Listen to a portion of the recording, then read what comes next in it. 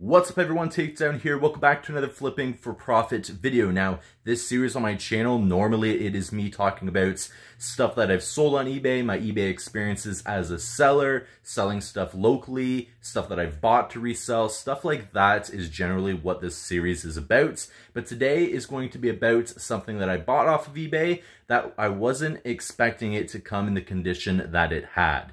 Let's get right into this.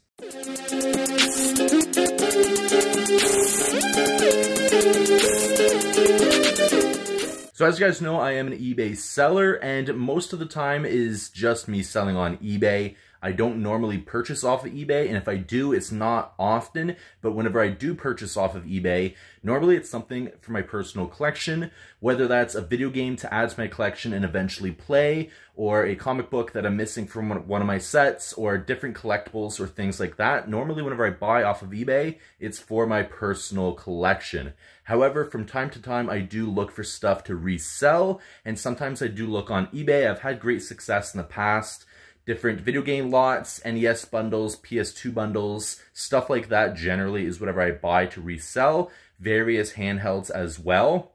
So recently I did stumble upon a white Game Boy Advance, and in my area, Game Boy Advances sell anywhere from $100 to $125, and anything that I buy off of eBay, I never list back on eBay. Just personally, it's not my preference just because there is a sold comp for what I paid for it. So I just like selling locally if I bought it off of eBay. So I knew locally I'd get between $100 to $125 for a white Game Boy Advance. Now, based on what I've seen in the ad, the photos and description, it looks like it was a gently used Game Boy Advance. Now, I decided to purchase it for $80, and that included the shipping, taxes, and the cost for the Game Boy Advance, which I thought was going to be a pretty good deal because on the low end, that meant about $20 profits. On the high end, about $45 profits, and profit is profits. So I thought that was going to be a great deal, but whenever I received the Game Boy, it was not what I seen in the ad. Now, as a seller, I know the importance of whenever you're listing something on eBay,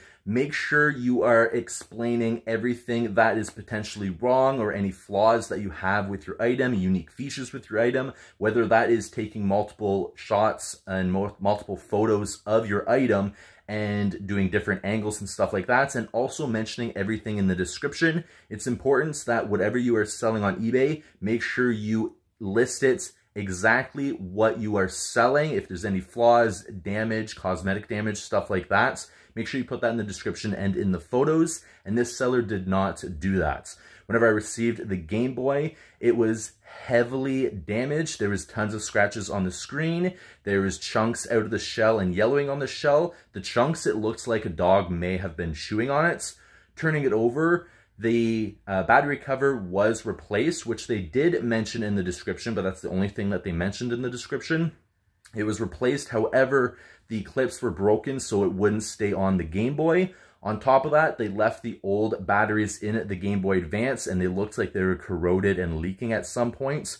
I did attempt to test the Game Boy Advance with the batteries that were in it, and it wouldn't work. I took them out, I cleaned up the terminals a little bit, I replaced the battery with new batteries, and I did get it to turn on. However, the speaker does not work. There is no sound, and it is technically broken. Now, I've bought stuff in the past, and it has been my fault because I didn't look at something in the description or I didn't look at the ad fully. So I decided to look back at the ad first, and that's when I realized that the ad said that it was gently used, and this thing was heavily cosmetic damaged. It wasn't working properly. It wasn't in the same condition as what it showed and said in the ad. So I decided to reach out to the seller first, and they just did not respond. So I was forced to contact eBay, and they decided to open up an item not as described case against the seller. Now, within an hour after eBay opening up the case, the seller did contact me and ask me what was wrong with it. So I just mentioned everything that I explained to you guys. It's heavily cosmetically damaged.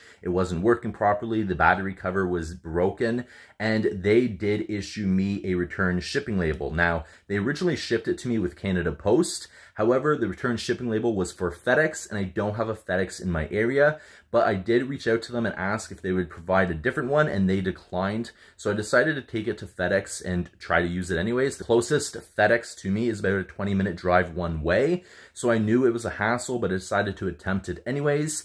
That's whenever I noticed that in my information on the return shipping label, between my name and the address, he actually wrote loser in brackets, which I just thought was extremely childish because eBay has records of that, and there's proof that you're just doing stupid stuff like that, and eBay does not like that.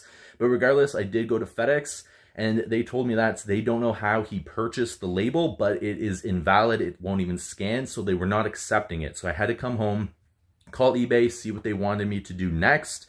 And that's whenever they reached out to the seller, because I've already asked him for a different label and he said no. So now they were stepping in, and he still did not message me back or respond to eBay. So I called them back a few days later, and they did send him a final notice to provide me a working shipping label, a return shipping label. And within a couple days, he did send me a refund, and I only seen it on my email. Now, a couple days later, instead of sending the return shipping label, he did send me a refund. But whenever I opened up the email, I noticed he didn't send me a full refund, only a partial refund. I paid $80 for it. He only sent me a refund of $20. So I'm assuming in his mind, it was because he says he paid for a return shipping label, even though it was invalid and it wouldn't work, that he already had to pay for that cost, so he wasn't fully refunding me. So I did reach out to eBay, and they looked at the case, and they said that the reason that he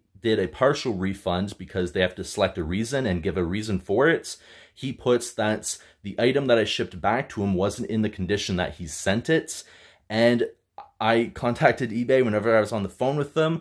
I told them that I never even shipped the item back because they never provided me a working return shipping label, and whenever they looked into it on the accounts, they confirmed that, so they just, on their end, sent me the difference, which was the $20 that was remaining. And whenever it comes to selling on eBay, make sure you properly list whatever you are selling. If there's any unique flaws or anything that's wrong with your Game Boy or whatever you are selling, list it in the description, put it in the photos, make everything very clear so you don't have something like this happen to you. Hope you guys enjoyed this video, me talking about my experience buying this Game Boy, and also really how to do eBay, and as a seller, make sure you're listing everything properly.